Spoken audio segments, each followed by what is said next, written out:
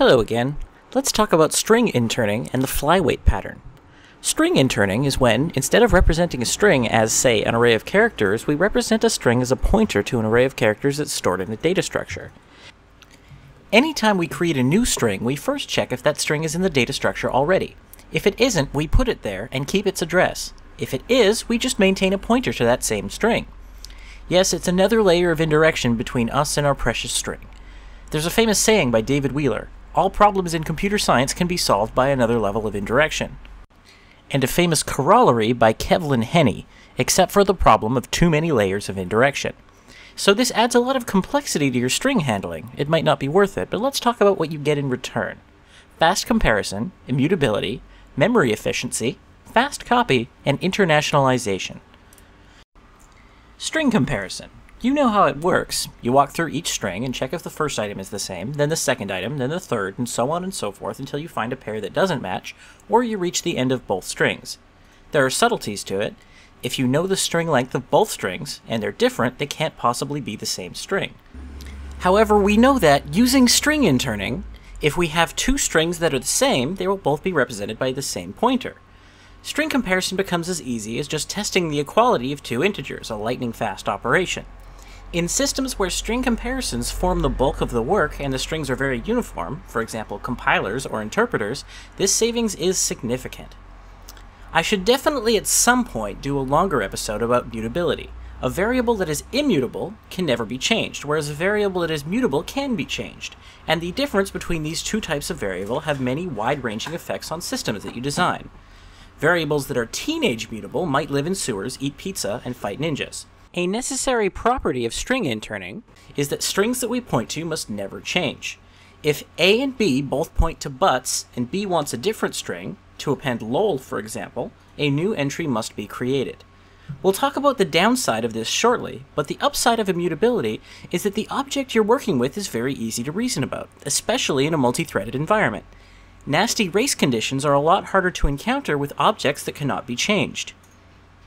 As you might imagine, if you have a small number of strings that are used again and again, this can buy you a large memory savings, as each of these strings is stored only once. As well, the copy operation is as simple as creating a new pointer to the string in question. Many modern languages perform string interning quietly behind the scenes for you. Python, for example, does this with any strings that aren't very long, rendering them very similar to symbols from Ruby, Lisp, or Scheme, which are also interned. Java and .NET languages intern all literal strings as a compilation step. Strings read from files or the user during runtime would need to be interned manually. You get no such magic, however, from C or C++, lower-level languages where you are expected to manage such performance improvements yourself. In the Unreal Engine, for example, you'll find fname, which is a fast, case-insensitive interned string used for identification of in-game objects.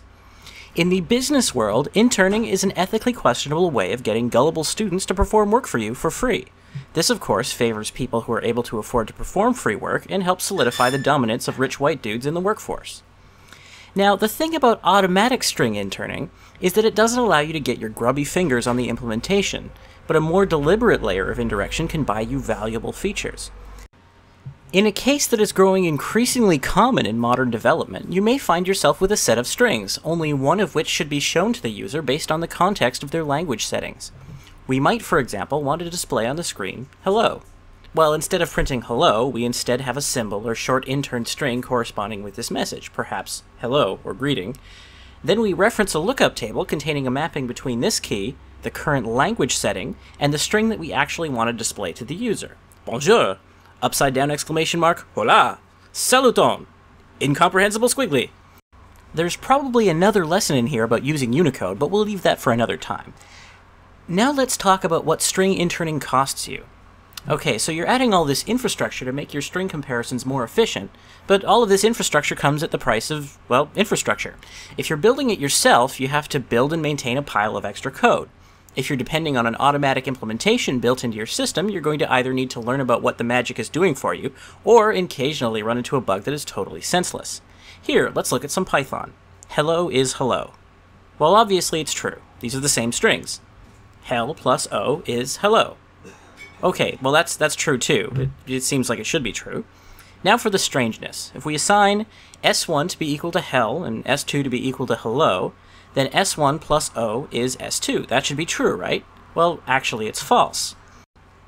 Now, if we were to use the equality operator, equals equals, Python would properly report that these strings are the same. But we're using in, which tests for identity, and because the result of S1 plus O is not interned, these strings have a different identity. On top of that, Python's interning behavior is different based on which implementation you're using. This is CPython, so it acts this way, but other implementations of Python can act any way they so choose. And last but not least, if you have an environment where every string is unique, all of this infrastructure buys you nothing at all. Python's automatic string interning, for example, just stops happening after somewhere between 4 and 8 characters, after which the interpreter just assumes that the chance that 2 strings will be the same is not worth the expense of interning those strings. Now, as you've watched this presentation, you might be thinking, hey, if this works for strings, shouldn't it work for any other heavyweight object that I have a lot of immutable copies of? Well, yeah. This is known as the Flyweight design pattern. The classical example of this in the Gang of Four's design patterns book has to do with character glyphs in word processing. Each character is an object containing a ton of data about how exactly it should be rendered. We don't need a copy of this data for each letter we have on the page. Each character can reference a shared immutable object that contains all of that data only once in memory. Of course, with more complicated objects, the language is less likely to provide this functionality for you automatically. If you want an intelligent implementation, you're going to have to do some research. Okay, that's the presentation. Thanks for watching.